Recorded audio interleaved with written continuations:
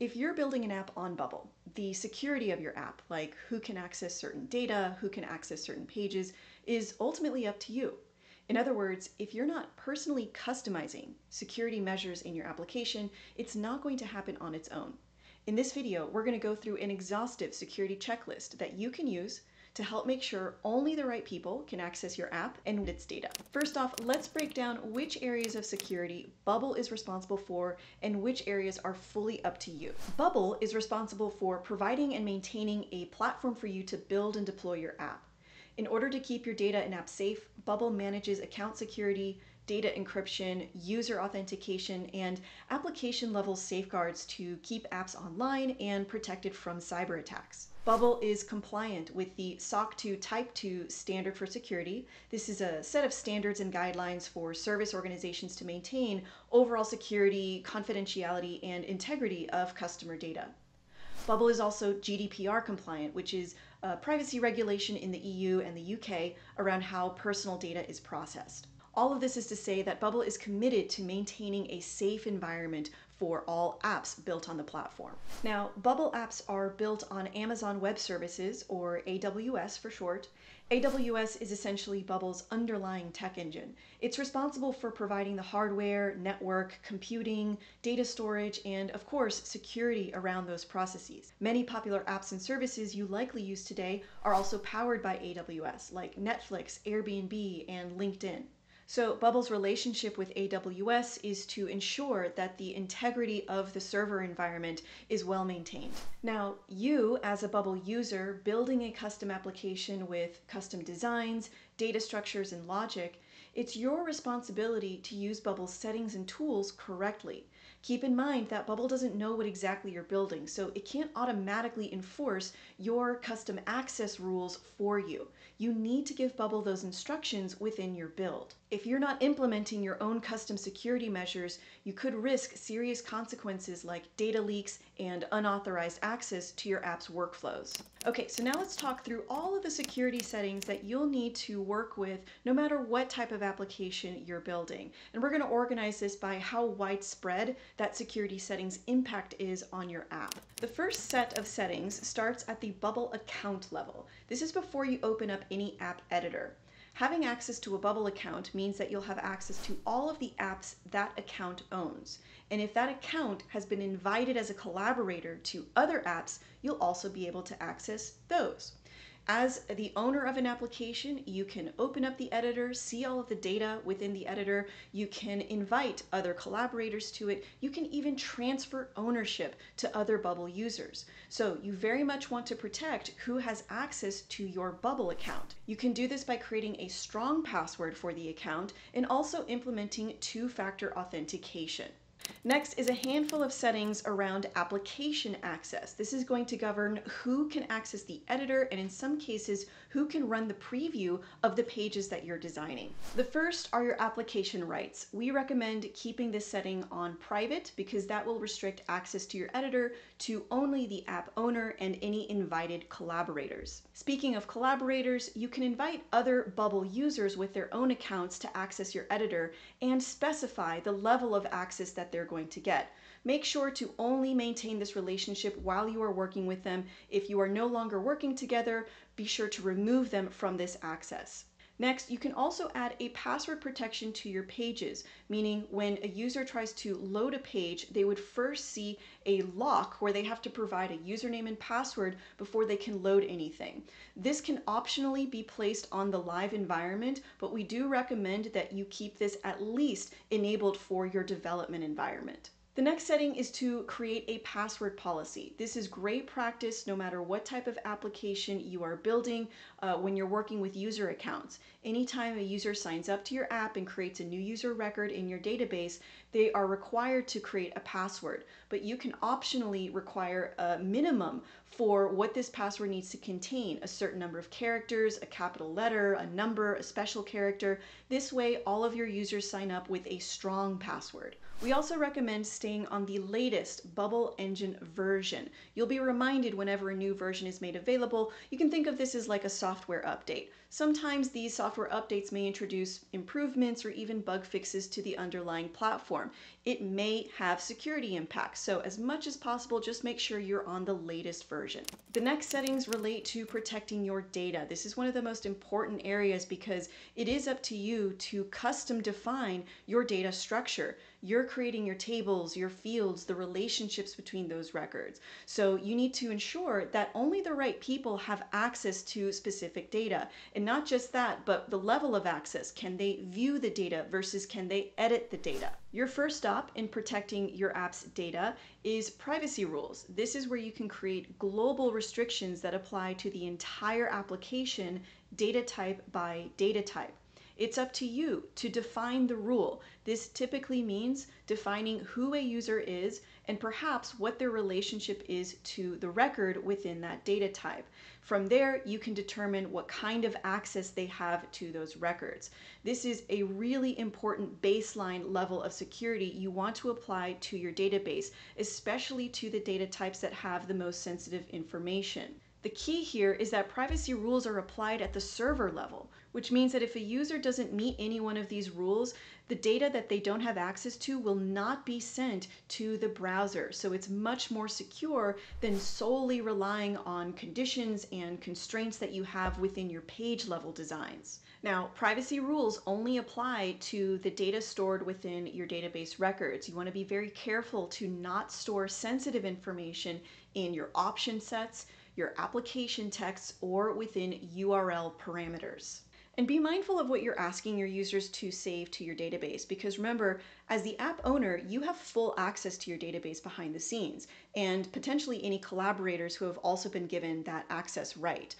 This is why Bubble encrypts and hides user account passwords from you. So you don't want to do things like copy that password to a plain text field or store full credit card numbers to text fields either. Just remember that even if you don't plan on displaying those values in a design, they can still technically be accessible. You can also find a setting where you can grant or deny Bubble employees access to your database as well. Oftentimes, if you need to get Bubble support to help troubleshoot something that you're doing in your app, they may need to go into your editor to take a look at your environment. And so this setting makes it so that they do not have access to the actual data records. Now, this doesn't stop them from running the application as a user would and being exposed to any data you may present as part of your logic and designs. But this is also a good setting to be aware of. Now let's talk about page level security approaches. Honestly, this is really where it can be very easy to find holes in security settings and security approaches, because up until this point, all of the settings we've been talking about are built into your editor. So it's really just up to you kind of what selections you want and sort of the level of those settings you want to implement. But with the pages, you have a blank canvas. It is up to you to do all of your designs, to create all of the workflows, to put conditions on things. So the best approach you can take to ensure that things are really locked down is to test your application, run your application as every possible type of user. So a logged out user, a logged in user, a logged in user with a specific role. If you have multiple roles, make sure that you go through each one of those. It may depend on the relationship the user has with the page or with a referenced piece of data. Okay, you want to make sure that you find those security holes before your users do. Start by addressing your login versus logout flows. Make sure that users even have a way to log in with their credentials and also log out of the application. Once you're on a page, you want to create page redirects to restrict access to unauthorized users. Also at the page level, you can create redirects based on custom user roles that you define within your data structure. And once the user is allowed on the page, now you can think about data level permissions. Obviously you have your privacy rules, but you also have a lot of granular controls within your designs to give users access to viewing data versus editing. Be mindful of your workflows and conditions. Make sure that you check who can trigger pieces of functionality, because that may come down to your custom user roles as well.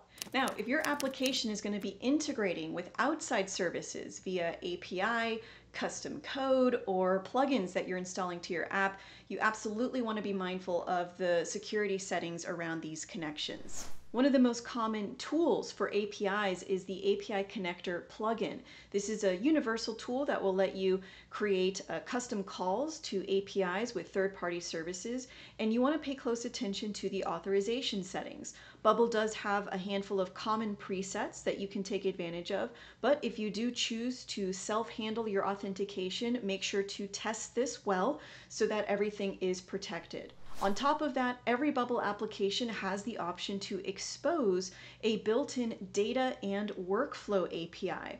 As far as the data API goes, this means that third-party services could fetch information from your database simply through API calls. They don't necessarily need to interact with your designed pages. This is something that you need to intentionally expose data type by data type. So by default, these are turned off for you. Same thing goes for the workflow API. This is related to your backend workflows. So for any workflows that are going to be exposed as a public API, you want to make sure that you're aware of who has access to those URLs. If you want, you can also create an API token so that there's another level of authentication that needs to be met before the workflow can run.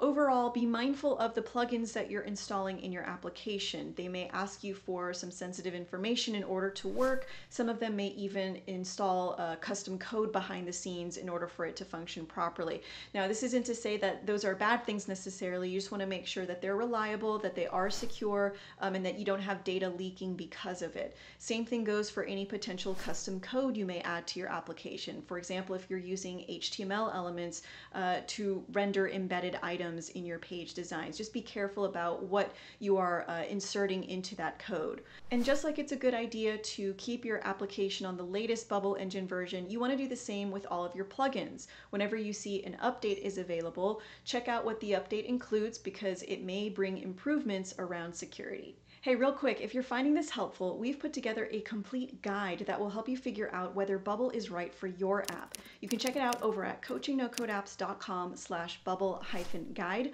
I've also put the link in the description below. As you can see, this guide walks through everything from pricing to performance, IP ownership, and more. Head to coachingnocodeapps.com/bubble-guide to get immediate access. Now let's talk through some extra security items that you may need depending on the type of app you're building and/or who you are building it for. If you're building a SaaS application, pay close attention to your data structures. You'll likely need to manage custom roles and permissions for your users, as well as account records for each of your SaaS customers so that they can stay separated from each other, and it can allow you to create more consistent privacy rules.